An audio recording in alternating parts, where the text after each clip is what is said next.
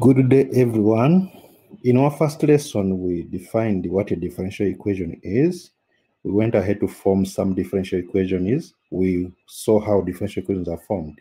So in this lesson, we are going to see how do we solve differential equations, okay? To solve a differential equation, we have to find the function from which the equation is true. This means that we have to manipulate the equation so as to eliminate all the differential coefficients and have a relationship between x and y. Let's put it down.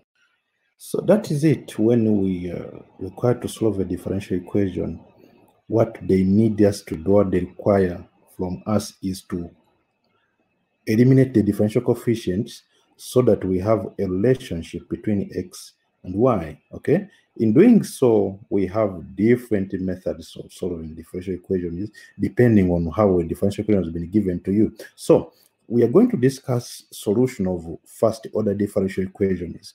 Other high order differential equations will be dealt with later. So today, let's try to see some of the methods that we use to solve first order differential equations.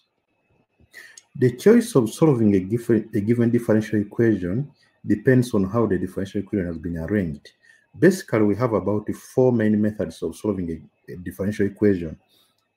Among them, we have direct integration, which is just a straightforward method. So, one, we are going to have we are going to solve differential equations by direct integration. Okay. That's going to be our first method of solving differential equations by direct integration. How do we go about this? Let's see in the following example.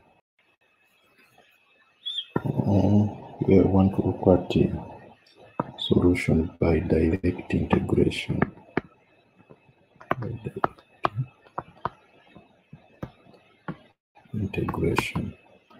Now, how do you know that a given differential equation will be solved by direct integration? Okay, let's see. So, if the differential equation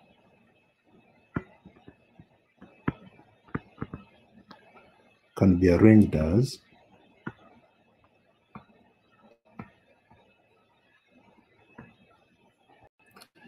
if the given differential equation can be of the form dy dx is equal to a function of x, then this equation can be solved by direct integration. Okay, so in this equation, you will have dy dx, or the differential coefficient, on one side, and then the other side is purely a function of x.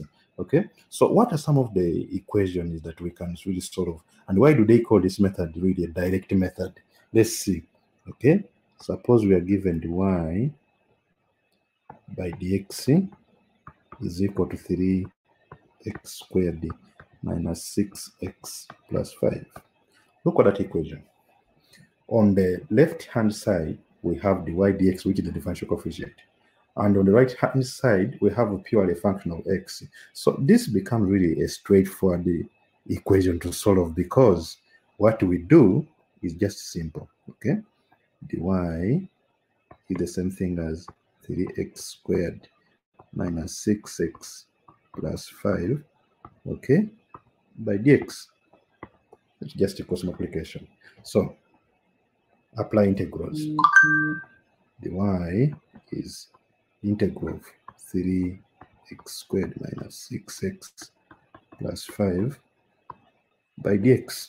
Okay, so when we integrate without limits of integration, this becomes an indefinite integral. And whenever you integrate indefinitely, you must always include a constant of integration. So there's the one here. Okay, even if you don't put most of the time. So if I integrate 1 with respect to y, I will end up with y.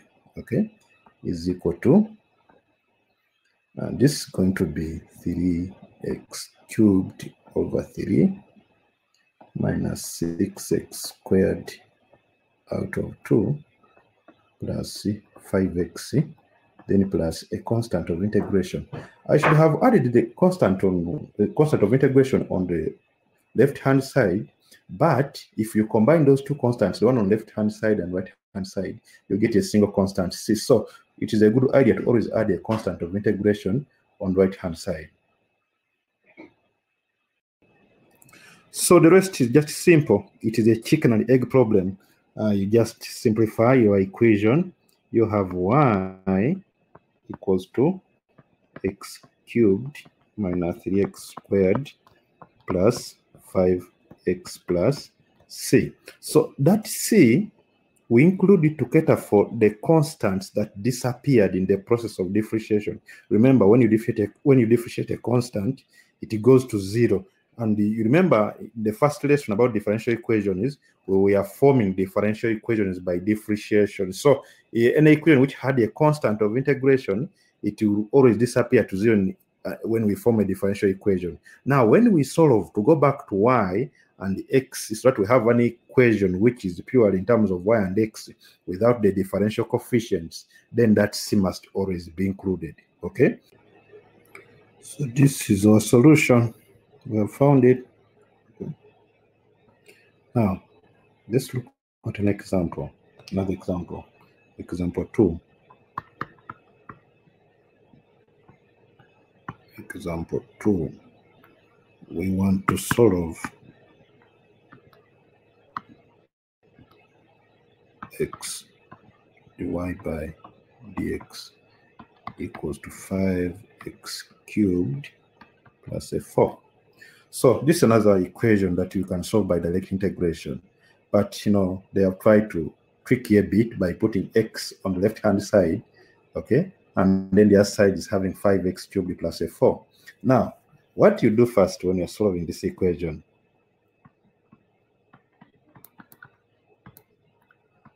begin by dividing through by x. So you have dy by dx equals to 5x squared plus 4 over x. Sorry about that. That's just a small mistake. Let's erase this. It's plus 4 over x. Okay. Next is integrating both sides. You can integrate dy by dx with respect to x is equal to the integral of 5x squared plus 4 out of x by dx. Okay, this is the same step. One would have just decided to cross multiply, but you know, in mathematics we have so many ways. You just keep playing around, okay, to tease people's minds. Just doing the same thing, but you know, you have to be someone who is a practical joker. I like joking with people when they're learning and teasing their minds. That is it basically. So integral of dy will be equal to the integral of 5x squared plus 4 over x by dx. And when we integrate, we end up with y equals to 5x cubed over 3 plus 4 natural logarithm of x plus a constant. Okay, please be careful. You know, we say that when we're integrating powers of x to power n by dx, we say this is x n plus 1 over n plus 1, provided the n is not equal to minus 1. When n is equal to negative 1, always be careful, okay? Don't say it's going to be x to power negative 1 plus a 1 over negative 1 plus a 1. Be careful with this. This is a mistake so many students make, okay? When it is minus 1 or 4 over x, it will always give us a natural logarithm. And now this becomes the solution of the given differential equation. That's our solution. Y is 5x to 3 out of 3 plus 4 natural logarithm of x plus a constant of integration. And we have solved this simple equation. Ladies and gentlemen, we are accumulating more reasons to smile, okay? Let's look at example 3. Example 3. Solving differential equations by direct integration. It says find the particular solution of the equation. Okay, the equation is e to the x dy by dx equals to 4. Okay, they are saying that given that y is 3 when x is equal to 0. Okay, yeah, so sometimes saying y is equal to 3 when x is equal to 0, they will say y of 0 equals to 3. You may find this, somewhere. It is a short way of writing y is equal to 3 when x is equal to 0. All right, let's find a solution. It's going to be solved by direct integration. We have been given y, okay, this is what they've given us. Let me first erase this. Okay, they have given us e to the x dy by dx is equal to 4. We say that equation that can be solved by direct integration, we shall always have dy dx on the left-hand side, and then the rest on the other side, which the right-hand side will be purely a function of x. But the examiner, does not just want to give you directly the information the way you know it or the way you have written it down. So what they do, they trick you so you can, play with your mind. You start thinking. So this is dy by dx is 4 over e to power x, and this is the same thing as 4 e to the minus x. Remember, in the indices, we talked about something like 1 over a to the n is the same thing as a to the minus n. So 4 over e to power x, the same thing as e to the minus x. So the next step is to cross multiply. This is 4 e to the minus x by dx, and apply integrals. Okay, so we are having integral y, the same thing as integral 4 e to minus x by dx. Okay, I have told you that there is always a silent one they put here, but when we integrate, we end up with y is 4 e to the minus x. Here we always differentiate the power and divide by that derivative, which is a negative one, then plus a constant. Or you can say y is minus 4 e to the minus x plus a constant. Okay, so they are saying we find a particular solution. This is a general solution. Whenever we have c, that constant of integration we include, is called a general solution. Now, if you go ahead and find the value of c, what you get is what you call a particular solution. Okay, they have given us that y is equal to 3. Okay, when x is equal to 0. So let's substitute. We have 3 is a minus 4 e to, okay, plus the constant. And therefore, e to power 0 is equal to 1. 3 is equal to minus 4 plus c, since e to the 0 is equal to 1. Okay, and therefore 7 is equal to the constant of integration. All right, we are getting there. So let's go back and substitute value of c, and we have y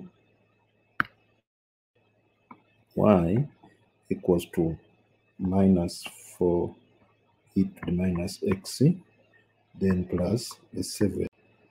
So if you want, you can go ahead and arrange this to have, you can arrange this and you end up with y equals to 7 minus 4e to the negative x, or you can even have y is equal to 7 minus 4 out of e to dx.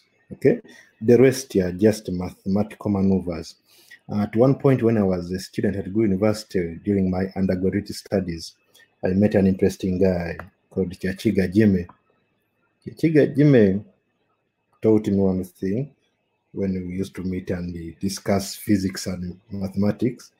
He says that the major step here was just to get the constant of integration.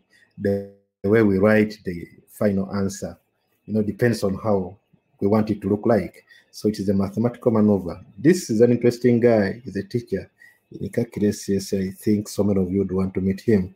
He's really very interesting. All right, ladies and gentlemen, we have so many reasons to smile. We have got a particular solution. Okay. Yeah, we have so many reasons to praise the Lord. To Sinze Mukama. All right.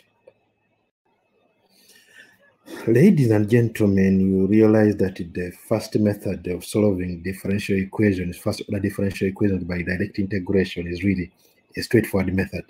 There is no difficulty encountered. Let's look at another method of solving differential equations. So method 2, we are going to solve by separating the variables.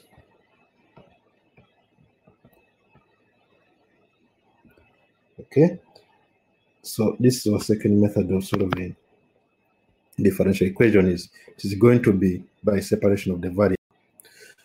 So we get to discuss the second method of solving differential equations, and this is going to be by separating the variables. Okay, so this is another method, and we are to see why we have to solve by separating the variables. Now, they are given differential equations, okay, of the form dy dx is a function of both x and y, okay. The x and y's are mixed up on the right-hand side, unlike the previous method where we had dy dx was purely a function of x on the right-hand side. This equation is dy dx is a function of both x and y, okay. So if we are faced with such a situation, then we got to devise some other way of solving the differential equation. And this is going to be the method of separating variables. We are going to see how it comes now to help us solve or find a solution of the given differential equation. So we begin by, oh no, this is bad.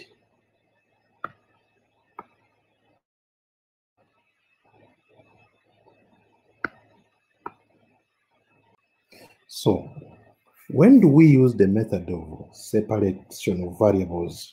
Okay, let's consider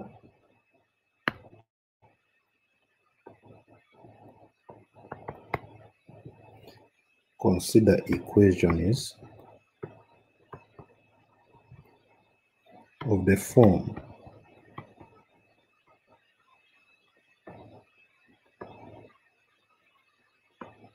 y by x is a function of x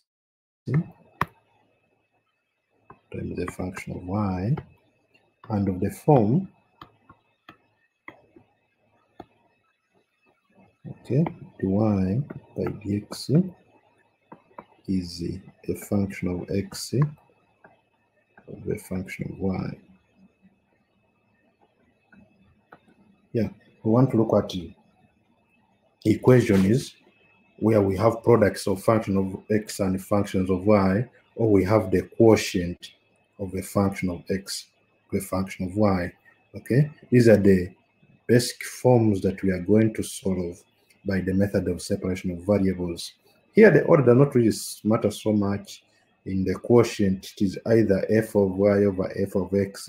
As long as you are able to separate the variables, there is no problem. So don't fix your mind that it's going to be f of x divided by f of y always. No, that's not the case. Okay, let's get to see how this is really done, how we go about this.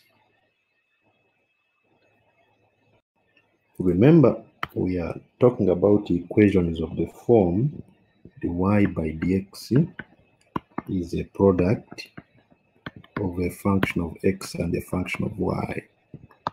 Okay? Or dy by dx is a quotient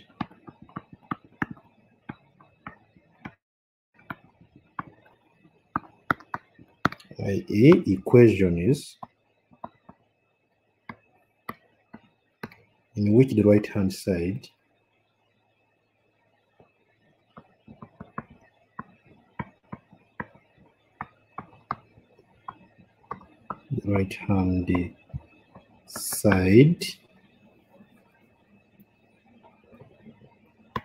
can be expressed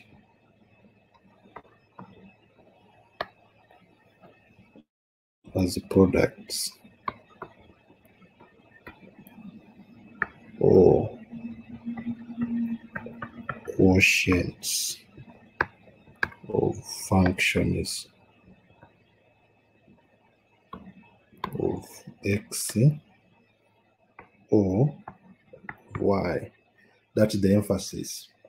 The method of separating variables can only apply if the right-hand side is a product of functions of x, y, or it is a quotient of functions of x, functions of y. So that's when we get to understand that you know what the method we are going to employ is separation of variables. It is either a product or it is a quotient. Let's see an example. So we take this example.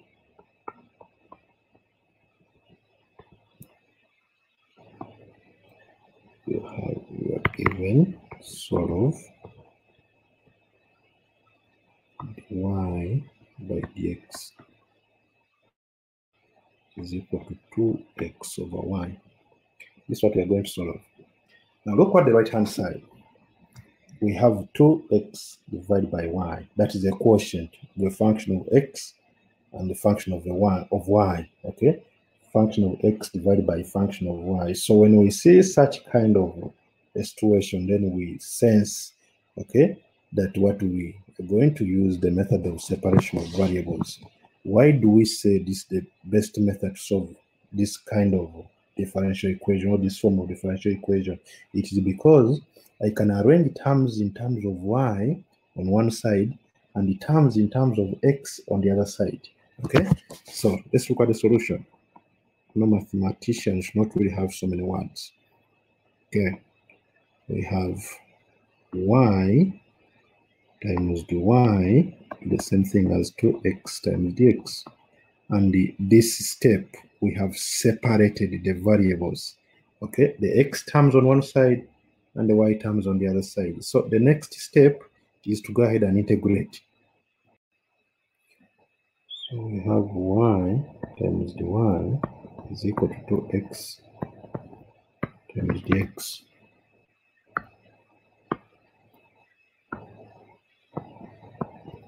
And therefore, when we apply integrals, y dy equals the integral of 2x by dx.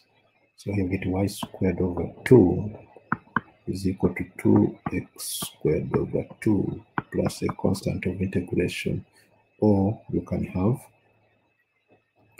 y squared over 2 is x squared plus c. If you want, you can have y squared is equal to 2x squared plus another constant, maybe a. Okay, and this is now the general solution. So let us look at some more examples here. Let's see. I try to economize my blackboard. Okay, suppose we have been given this equation. Solve y by dx is equal to 1 plus y over 2 plus x. Look at it critically and try to compare with the equations that can be solved with the method of separation of variables. You can start the right-hand side is a quotient, but this time it is a function of y divided by a function of x. Okay, so the task we have is to separate variables so that we have terms in y on one side and terms in x on the other side. It is really very simple. Okay, so you go ahead to manipulate this equation so that you have 1 over 1 plus y dy is equal to 1 over 2 plus x by dx.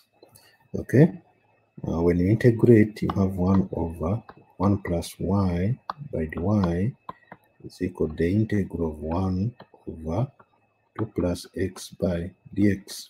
So these are integrals that always produce natural logarithms. Okay, let's see. When we integrate 1 over 1 plus y, we end up with natural logarithm. You get natural logarithm of 1 plus y is equal to natural logarithm of 2 plus x plus a constant of integration. So we can go ahead and write c, the constant of integration. We can also go ahead and write it in terms of a natural logarithm. So writing c as the natural logarithm of a, we get, okay, natural logarithm 1 plus y is equal to natural logarithm of 2 plus x, then plus natural logarithm of a.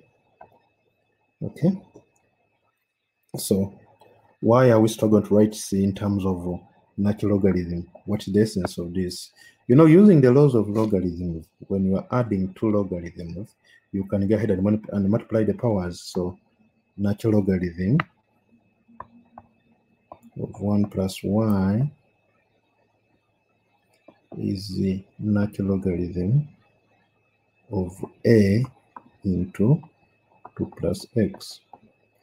Okay, and you know, when you have the same base on both sides, we can always go ahead and equate the powers. Okay, let's see this. So this is our step so far. Natural logarithm of 1 plus y is equal to natural logarithm of, okay, let me write a into 2 plus x. Okay, so since the bases are the same, we can go ahead and equate the powers. This is what I'm trying to say. This log base e 1 plus y is the same thing as log base e of a into 2 plus x. So bases are the same. We can go ahead and say 1 plus y is equal to a into 2 plus x. And therefore, just writing it in a more clear way, but I'm not changing anything. And this is the solution of the differential equation. So it is simple. Remember, the method we are discussing is solving differential equations by the method of separation of variables. Okay, let's look at another example. This is, I think, example 4. If I'm not mistaken, or example 3, whatever. But as long as you get to understand what I'm talking about. Okay, so let's look at this other example, example 4. We have been given dy dx is equal to the function you see on the right hand side. Okay, remember we are discussing the method of separation of variables, and we said for us to be able to separate variables, we either have a quotient or it is a product. And when you look at this, it is just a mixture of the two. But you know, the question has been set in such a way that you can be able to factor out some terms. Let's go ahead and do that. Okay, in our solution, we have dy by dx equals to y squared d plus xy squared d all over x squared y minus x squared. Looking at this will be the same thing as y squared. It is a common factor in the numerator. So 1 plus x all over x squared d into y minus 1. Okay, so let's go ahead, manipulate this so that we have variables or terms in y on one side and terms in x on the other side. So, okay, what do? We end up with the y minus 1 over y squared d by dy is equal to 1 plus x over x squared by dx. If you look at it really critically and you are separating variables, you are going to have y over y minus 1 by dy equals 2. So next we can try to simplify this, to ease our integration. We may separate the numerators and have this as 1 over y minus 1 over y squared d. This is by dy is the same thing as 1 over x squared d plus 1 over xc. This is by dx. Okay. Now, what do we do next? Let's integrate. So let's go ahead and integrate both sides. But before integrate, we can make this even more easier for us by writing 1 over y minus y to the negative 2 dy equals to x to the negative 2 plus 1 over x by dx.